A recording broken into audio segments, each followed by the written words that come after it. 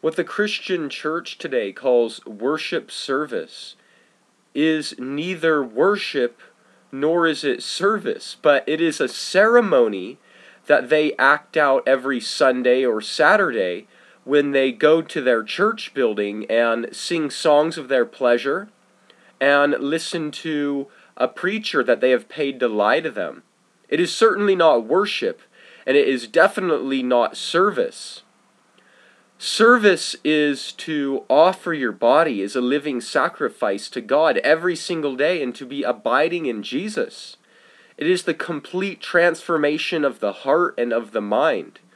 True worship is to obey the Lord Jesus fully every single day. It is not about ceremony.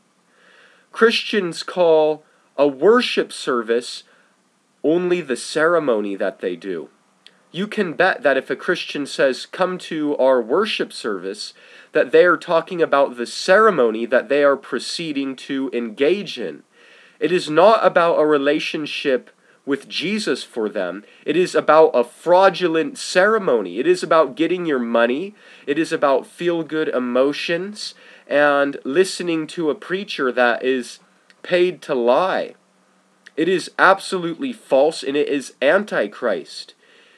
Don't listen to these people, these so-called Christians, with their fraudulent ceremonies. Obey Jesus. Go to Him. Pray to Him. If you truly are seeking to worship, you go and you pray and you ask Jesus to show you His truth, and then you obey Him. And obedience is true worship. True service is also obedience. It's when you listen to the Lord and you do exactly what He has called you to do. Then you're in His service. But singing a song and listening to a pastor that's paid to lie, that is neither worship nor is it service. May the grace of Jesus be with you.